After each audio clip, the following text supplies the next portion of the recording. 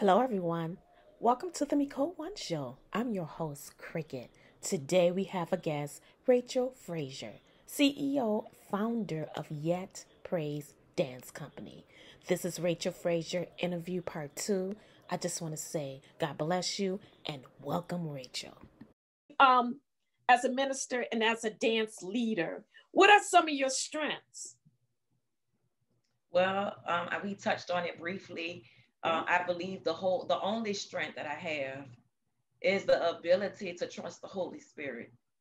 And I say that because I know I can't do anything in myself. I can't teach a class in my own ability, because when you know you don't have anything and you don't have anything to offer the people and you haven't gotten this training, you literally have to go to the Holy Spirit and say, what do you want?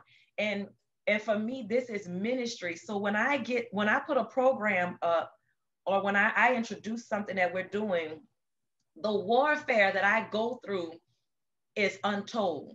When I began to produce the videos and write the book for School of Worship, School of Worship has 36 videos, and it has 3 textbooks that I've written for this program. The devil must have been some kind of mad. Now, I've never written anything in my life. And so when the Lord told me we're going to write a book, I was like, who going to write a what? You know, I'm thinking, me? You know, I was a good student, but I got so many spell check errors just on a post I make with Facebook. You want me to write a book? Me? Oh, okay, Lord, you got jokes right now. But this is kind of how it happens.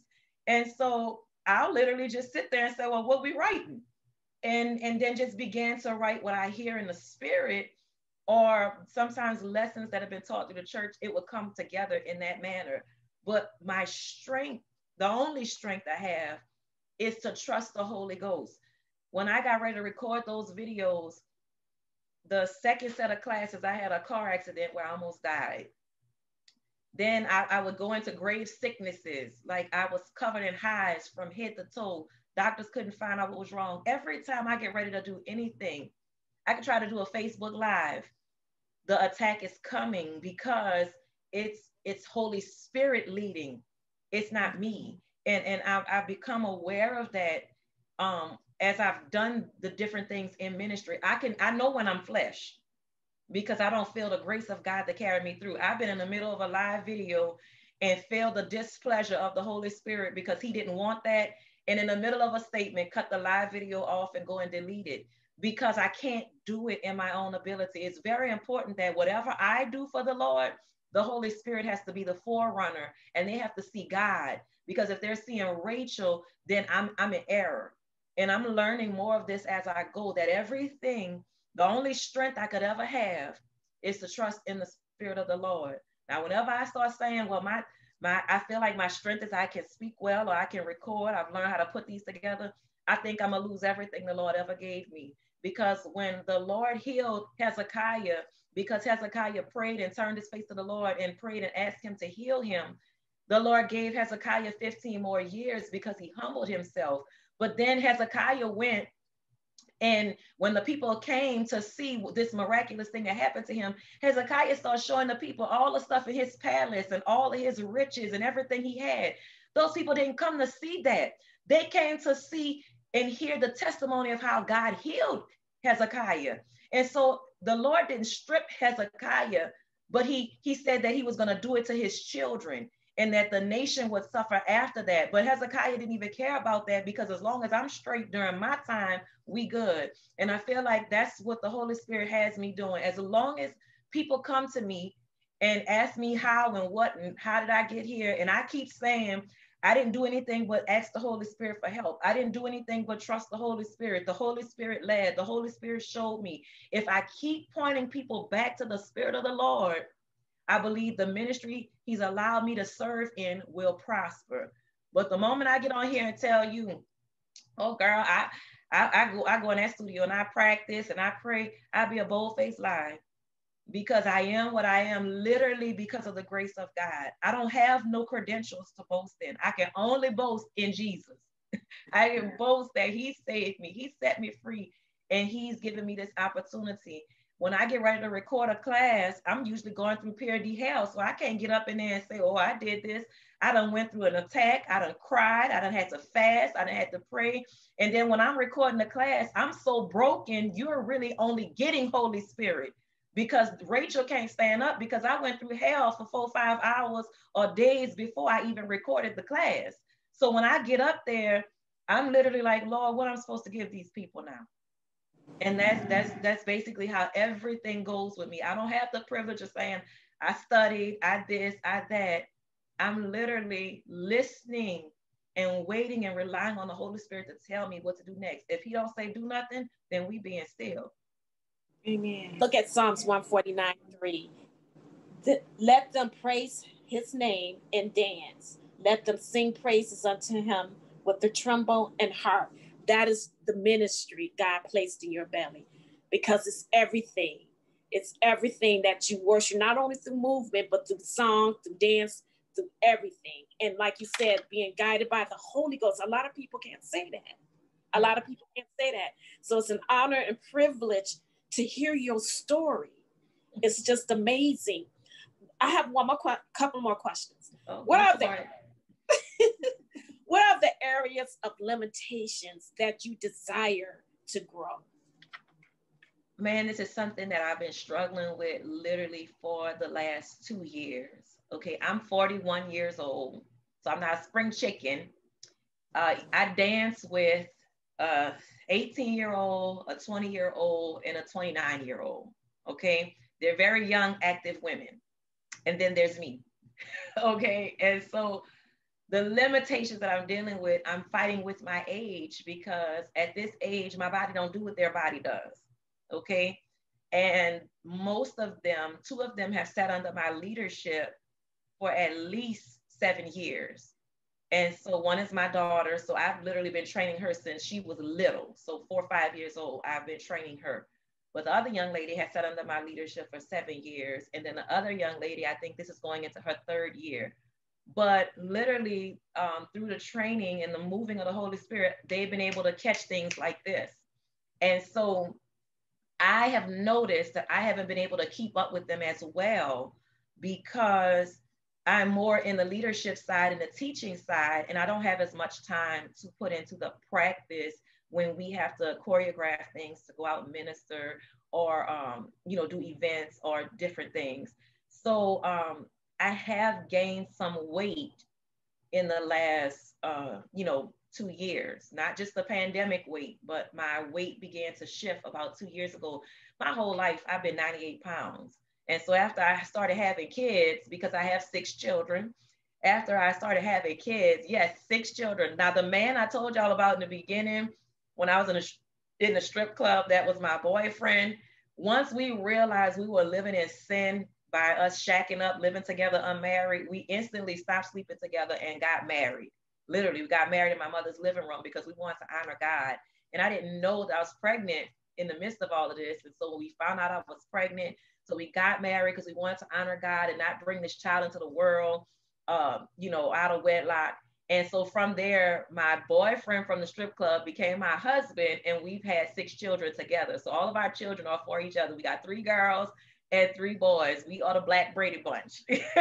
And so literally, and we had the 3 girls first. So the oldest is 21, then 18, then 19, then 18. And then we have 3 boys, which is 17. He'll be 18 next month, 17, 15, and 14. So I was pregnant for like 5 years straight. And I literally danced through all of those pregnancies. That's another testimony. But literally, I think the limitations are, my fighting with my age and my weight. and making the time to practice. And so what my work day now consists of is as soon as because I come into the studio, I'm in my office right now at the studio. I come into the studio Tuesday through Friday to actually work on everything that we do for the company. But the very first thing that I do now is I go into intercession and a dance practice. So that's how I have to start my day every day, or else I'm not going to be able to keep up with my group. Because the older I get, the more flexibility I lose, the less I remember the choreography the way they do. And so we got one girl in the group, she's the brain, Scenaria. She knows every move. So if I forget, she's got it covered. But as a leader, I feel the responsibility that I need to go into my own rehearsal prepared and knowing what needs to be done. But that means I have to discipline myself to at least rehearse an hour a day to make sure that I have something to feed the group that I'm in charge of, that God has trusted me to lead. So I have to practice Tuesday through Friday, and then I also practice on Saturdays at whatever time I can come into the studio to practice. But right now, those have been some really hard areas because, you know, with the pandemic and with everything going on, staying consistent has definitely been an issue. But I literally just had to make up my mind at the beginning of the year. This is what we're doing. This has to be my lifestyle. Or if I'm going to serve effectively, I've got to make sure I discipline myself. And so just yesterday, I came into the studio and I hadn't danced in 3 weeks. Now, I had a bad car accident in March, so that limited me from dancing for quite some time. And so when I was able to get back to dance, I was limited on what I could do. And I wasn't able to actually get back to dance until September, or between September and October. So that's a long time to not dance, a lot of flexibility lost. And so it was very difficult. And so from September until now, it's been a struggle to consistently get into the studio to dance. So I get in for a good 2-3 weeks and then miss 2 or 3 weeks.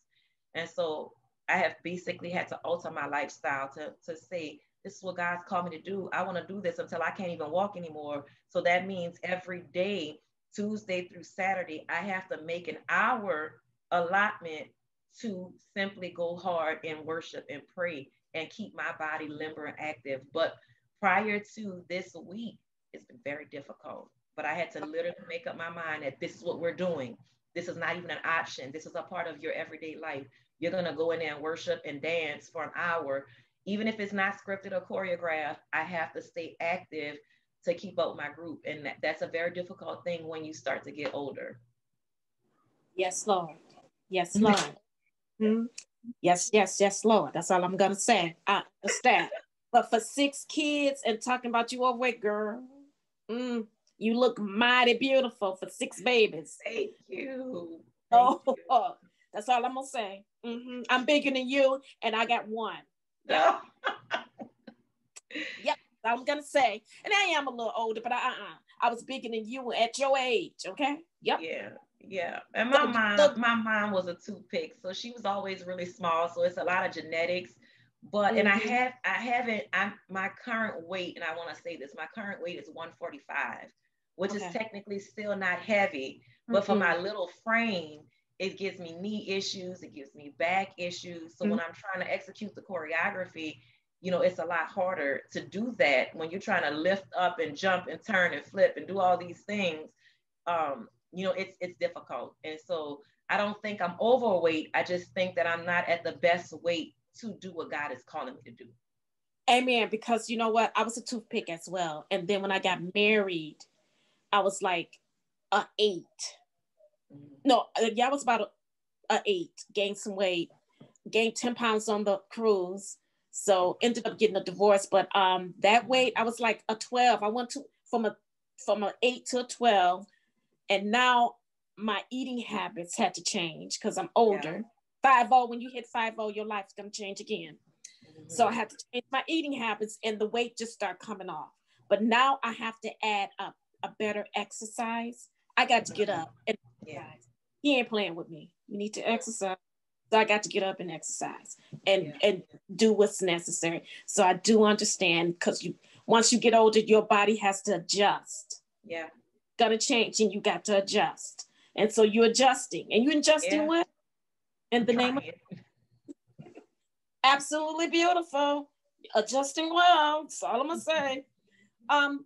In closing, give us an encouraging word for dance leaders that want to. Some people they want to become dance leaders, and some that's in the ministry of dancing want to become leaders. Give us an encouraging word.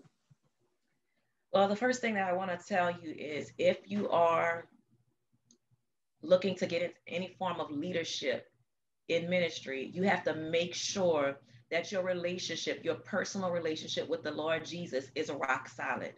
You've got to make sure that you are spending the right amount of time fasting, praying, reading the word, and memorizing scriptures. If you're not hiding the word in your heart, you are not going to be able to lead and pour out to anyone.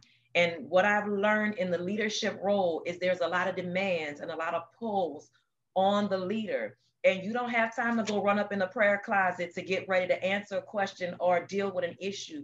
You've got to already be prepared. So I want to encourage anybody that's thinking about pursuing leadership or opening a dance company or starting a dance ministry, make sure beyond a shadow of a doubt that first the Lord is calling you to do that, because it comes with another level of warfare. My encouragement always comes with a word of warning, because you'll get out there and be in a position and it'll be like the seven sons of Sceva, where they wanted the Holy Ghost anointing that Paul had and Peter had. And when they went to cast out a demon, they said, I'm casting out the name of I'm casting you out in the name of Jesus, of whom Paul spoke or whom Peter spoke. And the demons looked at them and said, Paul and Peter, I know, who are you? And so if you don't have legal access and legal right in the spirit, you're gonna basically have happen what happened to the seven sons of Sceva. They literally, the demons whipped them and sent them running away naked, because they weren't able to handle the warfare for where they were trying to go. So if you're going to go into any form of leadership in the dance, open up a company or a studio, you've got to make sure that beyond a shadow of a doubt that the Lord is calling you to do it. Because there have been days when I wanted to quit. There's been days where we didn't have enough money to keep the facility running. There's been days when I've been slandered and lied on. There's been so many issues that I've had to deal, that if I didn't have the connection and the relationship with the Holy Ghost through prayer and intercession, this couldn't even exist right now. This ministry is 7 years strong because of prayer and intercession. And so if you want to be in leadership, before you even take that step, because everybody wants to run into it, and I heard it in prayer last week, I got to do it now. You better know that you know, and take the time to submerge it in prayer. Get confirmations on top of confirmations, and then make sure you are sitting under a spiritual covering that is bold enough to tell you, no, you missed it. No, you can't go. No, you shouldn't minister here. I don't believe you need to take that assignment. If you don't have a leader in your life that you are accountable to, you can't go and be a leader. I have a leader over my head, and I have other leaders that I counsel with before I release things, before I do things, because everything comes with warfare. And a lot of times we get out here and the ministry doesn't last, or it doesn't thrive and become what God wants it to be, because you can't handle the warfare, because you're not really ready spiritually. You got the word from the Lord, but it wasn't time for you to activate on it yet. It was time for you to go into prayer, intercession, saying, Lord, I need you to spiritually mature me and prepare me for this calling. And a lot of times we bypass that preparation time, and we get the word in prayer and we immediately go activate it. And I'm guilty. That's why I can say this. I've done it. And then you got this warfare where you under the desk hiding from the devil because you can't handle it. So my encouragement, if you believe that God is calling you to go into any form of leadership with the dance, open a studio, start a dance ministry, you need to go into a time of fasting and consecration and prayer to make sure this is what God wants. And then to confirm it, I like to ask the Lord to do some supernatural things. I ask the Lord, give it to somebody else that I'm supposed to be doing this, and let them come and confirm it and tell it to me. Just so I know I'm guarding my own heart from doing something that I really want, because our flesh will make us think it's God because we want it, And so I'll pass stuff through my husband and say, babe, I want to do this. But I'm praying and asking the Lord to reveal it to you through some divine supernatural way. And then you come back and let me know if that happens. Then I know it's okay for me to do this. I'll do that with my pastor. I'll do that with my pastor's wife. I'll do that with my husband, because I need to make sure that I'm not moving in the flesh. And in this generation, there's a spirit of competition. There's a performing spirit. There's this look of me spirit, and there's no holiness. And so what we have right now is we have, and when you touched on this, people stealing your choreography, we've actually gone to an event where people got up on the altar and ministered our choreography in front of us. And so if you're not, and get training. If you want to go into leadership, get training. Take advantage of the resources that we offer as a ministry. If you can't afford it, all you got to do is email us and we'll work with you to help you with whatever you need. But don't be a copycat of another ministry. We've got to be unique. God didn't call us all to dance the same way. God didn't call us to all minister the same way. We look like this cookie cutter dance ministry. Everybody dressed the same. Everybody looked the same. Everybody used the same songs. I try not to use any popular songs. I try not to wear anything anybody else is wearing. I try to keep the uniqueness because I need them to see God. I don't need them to see that it's about the garment. It's about this emotional hype song. I don't even want the emotions from the crowd. I want us to get up and minister and the song be so sobering that the Holy Spirit can touch the heart to bring forth salvation, healing, or deliverance. Or when the pastor gets up to minister, we've already kind of tilled the ground of the heart and the spirit and got it pliable. So when he ministers that word and the altar call comes, they can receive salvation. That if that's not your goal and your purpose as a minister of dance, you're not ready.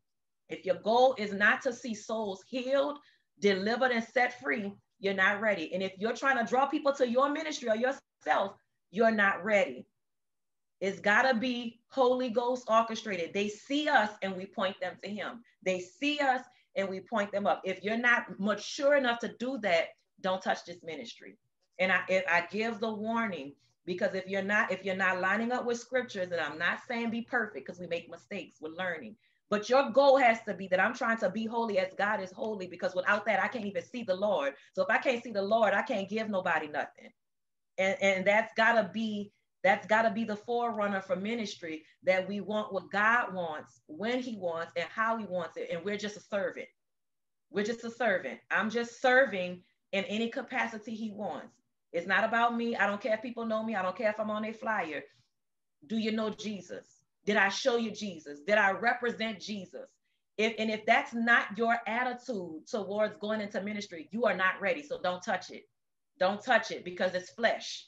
And it's very important in this last hour that everything we do has to represent Jesus Christ, and it has to be Holy Ghost led.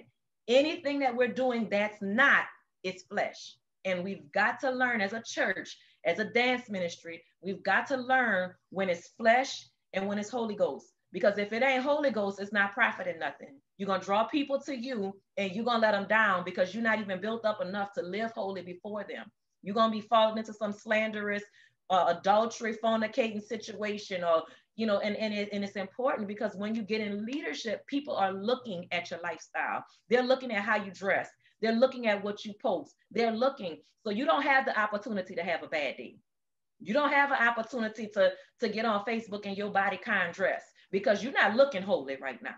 If I could see your heart beating through that dress, something is wrong. And your cleavage is out. And we're supposed to be emulating and looking like Christ. You see, and I could literally go on and on here, because this is the passion of my ministry. This is the passion for what I do. I'm just trying to get as many, especially the younger generation.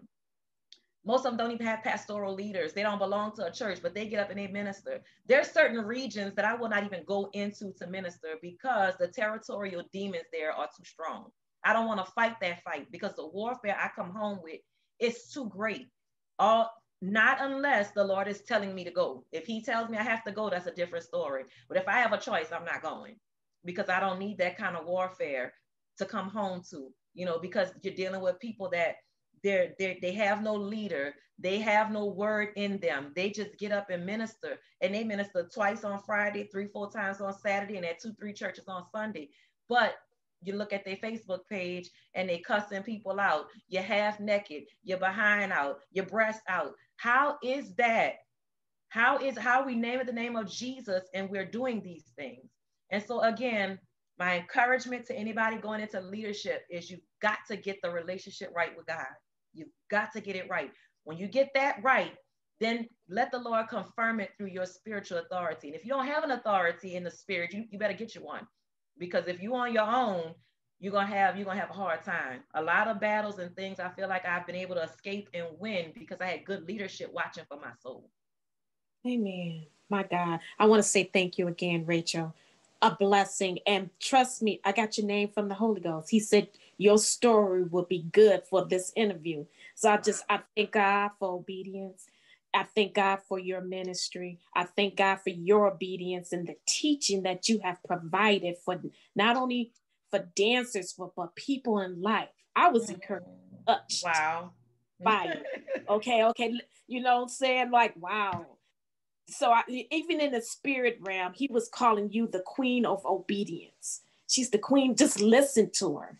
Just listen to it. She's the queen of obedience. Her sacrifice is so great that she's going to motivate people to be obedient. And as you were speaking through the whole interview, that's what you was portraying, the queen of obedience. I'm not perfect, but you got to live right to do ministry. You can't come halfway. You got to come with scripture. You got to fast and pray. It needs to be a part of your daily lifestyle. Worship is our lifestyle, but what do that mean?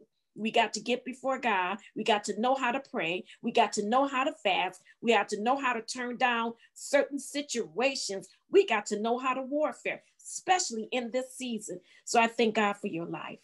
I always close with a prayer. So right now, I just want to close with a prayer. Father God, right now, in the mighty name of Jesus, I just say thank you. I thank you for just her story. I thank you for the ministry you have placed in her belly, Father God. Now, where she's not only teaching dance, but she's teaching people how to pray, how to be obedient, how to fast before you and lay before you so that they can hear what you are saying. Continue to give a vision. Continue to provide the provision in the mighty name of Jesus, Father God. Protect her family, her seed, Father God. Protect everyone who comes under her tutelage that you have ordained, that you have sent to her, where they can continue to go globally to increase the faith walkers, Father God. We thank you. We give you all the glory in the mighty name of Jesus. Hallelujah. Amen. Hallelujah. Thank you, Lord. Hallelujah. We want to say thank you and God bless you for being a part and listening to the Micole One Show. I'm your host, Cricket. Today, our guest was Racheal Frazier. We want to say thank you to Racheal, founder, CEO of Yet Praise Dance Company. Please, oh my God, please check out the website, www.yetpraisedancecompany.com, www.yetpraisecompany.com. Of course, the Micole One Show also has a website. Check us out and check out our podcasts. Podcast is on Pandora, Stitcher, Spotify, iHeart, the whole 9 yards. Check us out. Website is www.themicoleoneshow.com, www.themicoleoneshow.com. Check us out on our YouTube channel. The Micole One Show is on the YouTube channel. Check us out and subscribe to every website. Thank you guys. God bless.